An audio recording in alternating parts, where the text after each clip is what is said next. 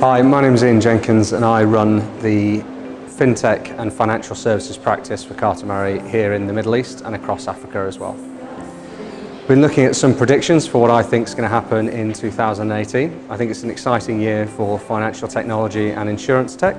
So let's go through some of the things that I think are going to happen this year. For me, the UK is beginning to lose its #1 spot in the fintech world, and I strongly suspect that we'll see Singapore, Hong Kong and mainland China taking up a lot of that mantle. And also in terms of investment, the USA will continue to hold its #1 spot.